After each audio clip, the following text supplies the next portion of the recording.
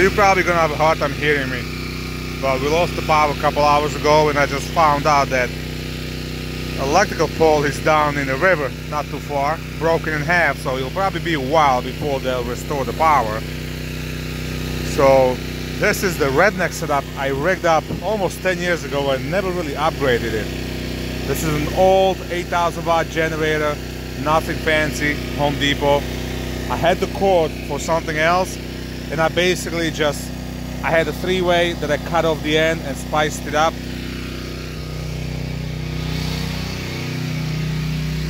Let me show you through all this mess.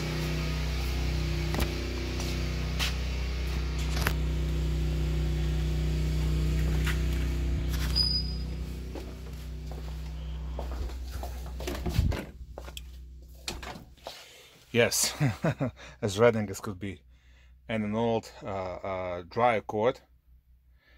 I literally did it in the middle of the snowstorm. I rigged up from what I had, and it's been working, so why fuck with it?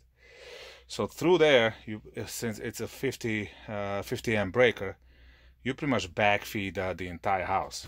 You have to make sure before you do anything that, sorry about the light,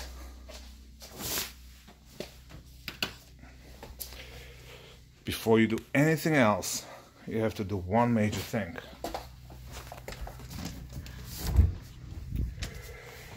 You take the main breaker and you turn it off.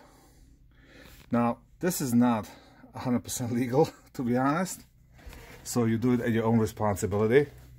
As long as you turn the main breaker off, you're good. But if you forget that, then you might actually kill somebody. So let me go back here. So through here, I pretty much backfeed the entire house. It'll run pretty much everything but the AC. The central air won't run, but my electric stove, all that will run pretty much no problem. Obviously, washer, dryer stuff you're not using. But you change all your light bulbs to LEDs. That makes a big difference. And we got no power, but we have our own power. That's it.